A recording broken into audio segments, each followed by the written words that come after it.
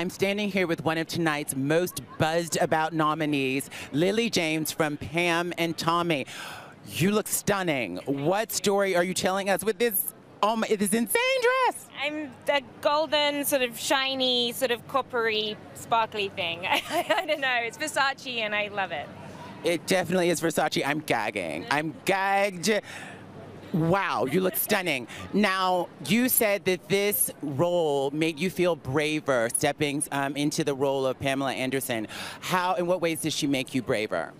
I think that whenever you get to play someone as an actor, you draw things from them. And with Pamela, the more I learn about her, the more I watched her, the more I tried to inhabit her essence. She has such a strong, fierce spirit and an amazing attitude to the world and how she's experienced things and handled things. And I've just felt so truly inspired by her. And it's sort of given me a bit of a buzz and a bit of a fire to kind of march on into life.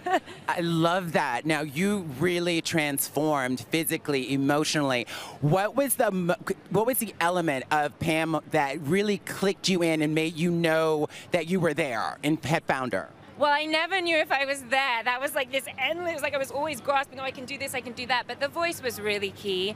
I want to shout out to my personal trainer, Matt Bevan. He made me feel so confident. We worked so hard on like getting myself to feel strong and, you know, healthy and lean. So that and the mannerisms and the stance and just, you know. You nailed it. You should be so proud of yourself. Congratulations. You look stunning. Have the best time tonight. Thank you. You too. Bye. Thank you.